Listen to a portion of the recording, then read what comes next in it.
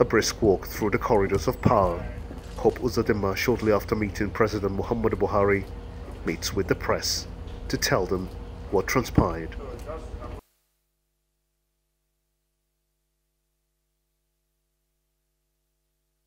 Issues of insecurity, especially in Imo State, lurks as he tells more on what has been done.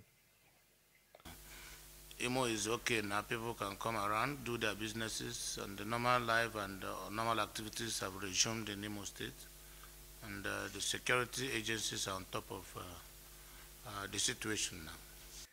The Imo State helmsman takes a swipe against politicians, saying that they have been biased in taking action against I'm saying, and insecurity I want to say across it the again, country. that the cases of insecurity here and there in the country has not been helped by the posture of opposition uh, parties and some aggrieved politicians. Reason being that at a time like this in Nigeria, anybody watching his onions as a leader should be able to speak out. How many of them are speaking out? How many of them are condemning what is going on?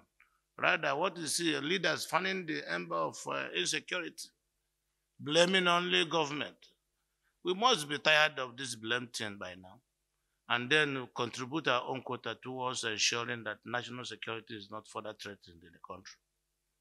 So it is not something for politics. It's something that if you are a former Senate president and you are a former speaker or a former deputy Senate president or a former deputy speaker, and things like this are happening in the country, and you are not able to speak out, and we are not seeing you where you are engaged in a town hall meeting, addressing the young men and women in your area on the need for a united Nigeria.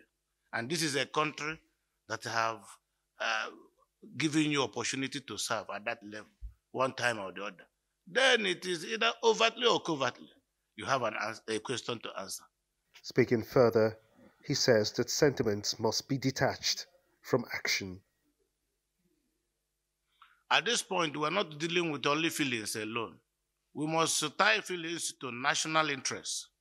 It's not about sentimental feelings. It's about knowing that this is federal government asset and you wake up willingly and deliberately go there to destroy it. What we are trying to destroy is the sovereignty of the country. At the end of it all, he's able to point out that two things matter. When you destroy government property, you face the music or you're kicked out. And face the consequences. Those are the two things.